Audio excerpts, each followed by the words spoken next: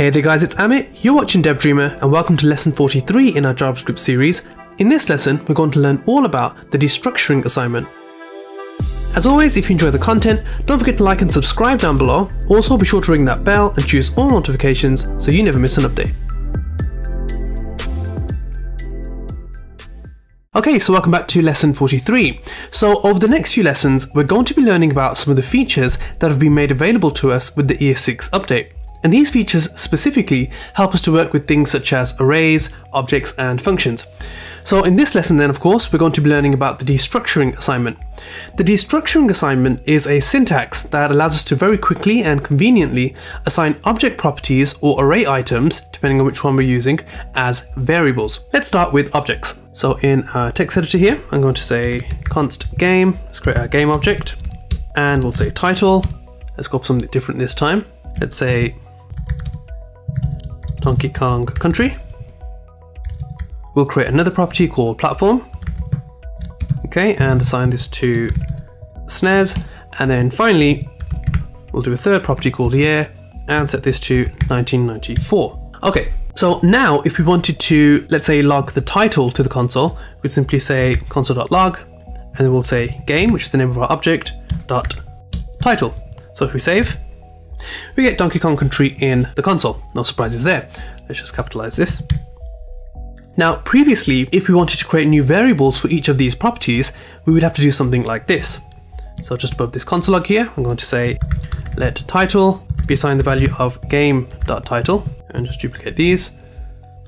And we'll say let platform be assigned the value of game.platform, and then finally, we'll say let year be assigned the value of game.year. Okay, so now what we can do, now that we've actually put all of these into their own variables, we can just say console.log, get rid of this, and simply title. Let's save, and we still get our title. So this works fine, but doing this is a bit of a handful. So this is where destructuring comes to the rescue. So with destructuring then, let's just comment this out. So this is going to be object destructuring. So with object destructuring, we can do all this on a single line. So we simply say let to create our variable, or variables as you'll come to see. Then we do space, and then we do curly braces. And now we're going to create a comma separated list of our variable names. So like we had here, title, platform, and year, these need to refer to our property names. Okay, so we need to say title, we've got platform, and we've got year. And then finally, we need to assign this whole thing to the name of our object. So this is going to be game, okay? And now let's just log each of these out. Let's copy this. Okay, so now if we save, check this out guys, we get all of our values right there. So we've got our title, the platform, and the year. So as you can see, doing this was a lot easier than doing this. So once again, to use object destructuring, we simply use our variable keyword. I'm using let here. Then we use curly braces, then the name of each of our properties, and then we simply assign this to the name of our object. And so now we've got access to each of these as variables.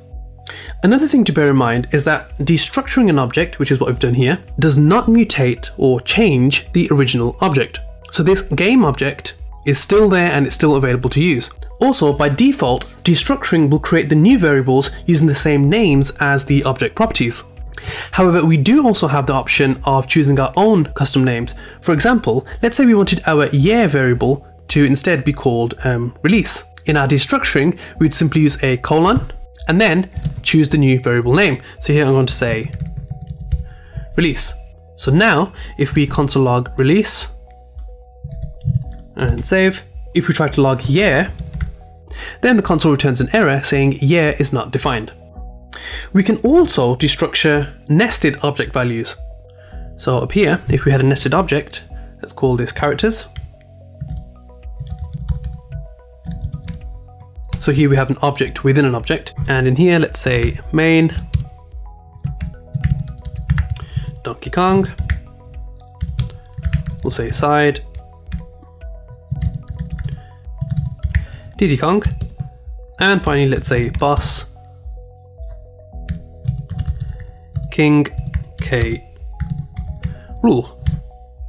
Okay, so now then we have our game object, and then inside that we have this characters object.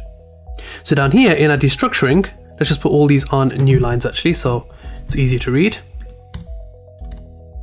We can now say characters, colon, curly braces, because this is an object. And then once again, we simply specify the names of our variables. So we want a main variable, side, and a boss variable. So now down here, we can say console.log main, side, and boss. And if we save, we get all those values there. So that all works fine.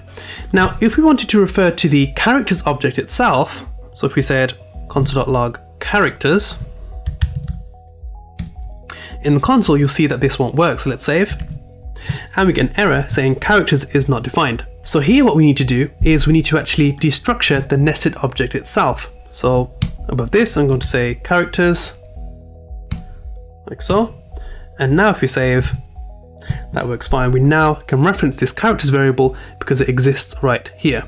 On this line, all we were doing was simply creating variables for these properties inside of our characters object. However, this actually refers to the characters object itself. Finally, for object destructuring, we can also use it to access the properties of primitives. So for example, strings have the length property available on them. So we could say something like let curly braces, we'll call this variable length, and assign this to a string. Let's just say dev dreamer.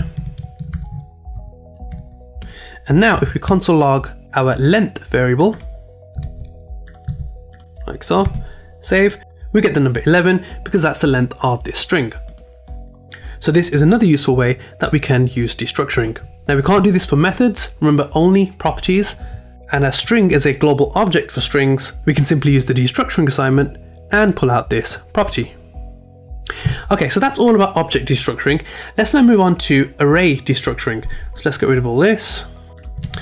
And so for array destructuring, once again, what we're looking to do is create new variables by using our array item as a value. So let's first of all create our array.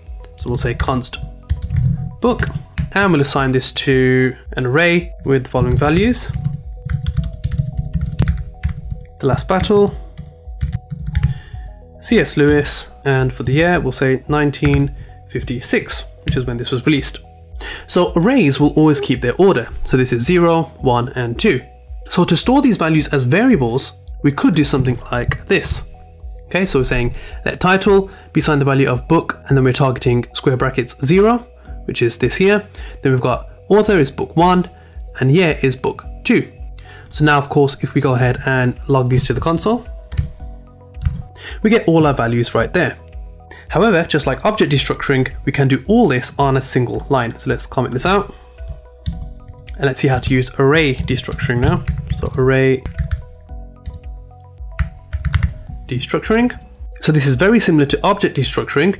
So we're going to say let, and then instead of curly braces, we need to use square brackets. So we're going to say square brackets, and then inside this, once again, we need a comma separated list of all of our variables. So we'll say title, author, and finally year. And then we assign the whole thing to our array. So here our array is called book. And now if we go ahead and save, we can see we get the same values, but this time we've destructured our array to pull out all of these variables.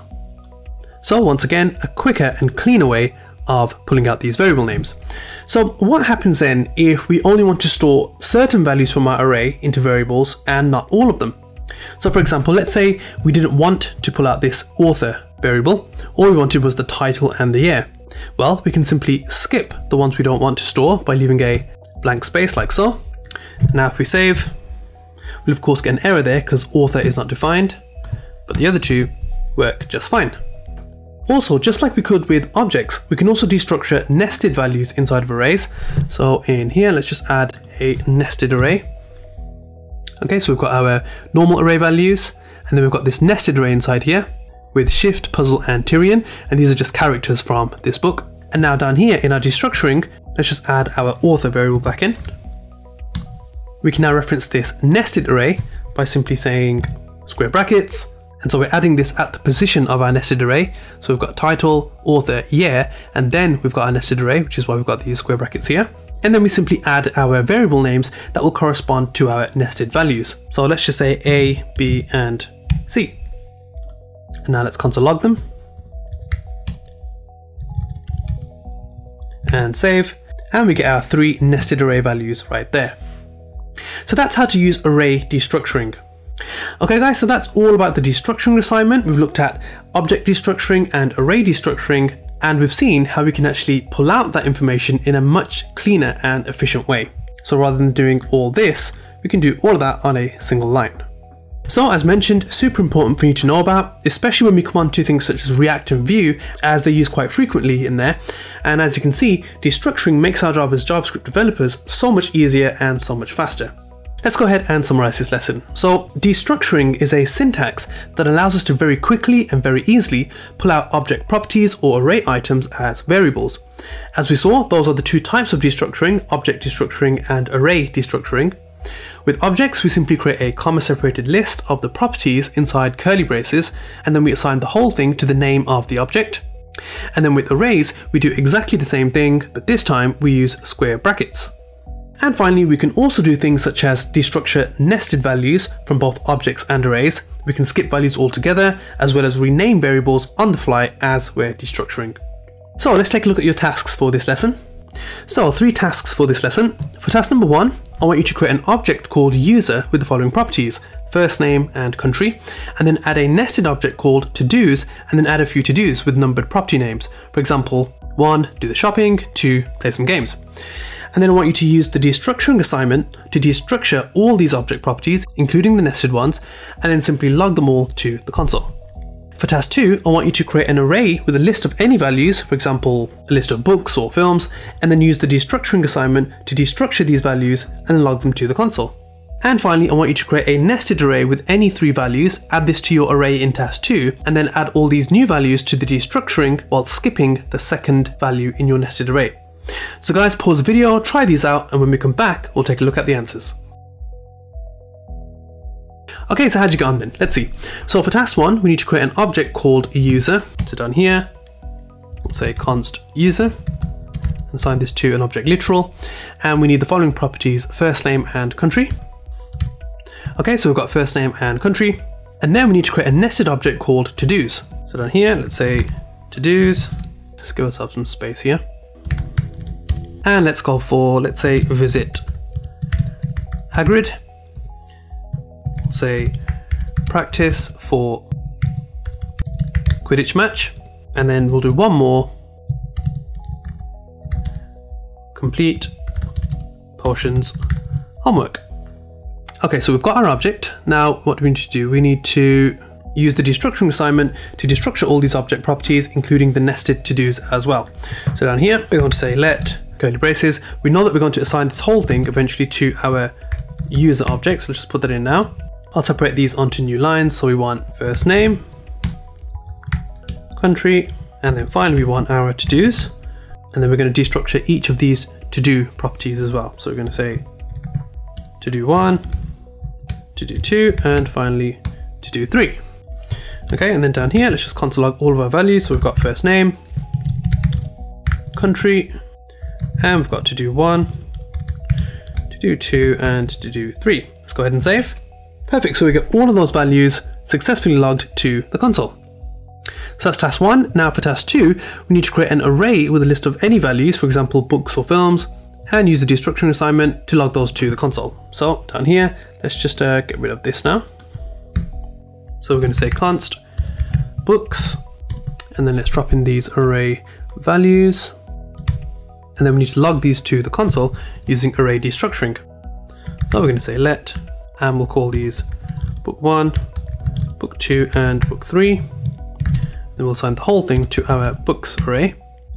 And then down here, we'll console log book 1, book 2, and book 3. Hit save. And of course, we'll get those values successfully logged to the console.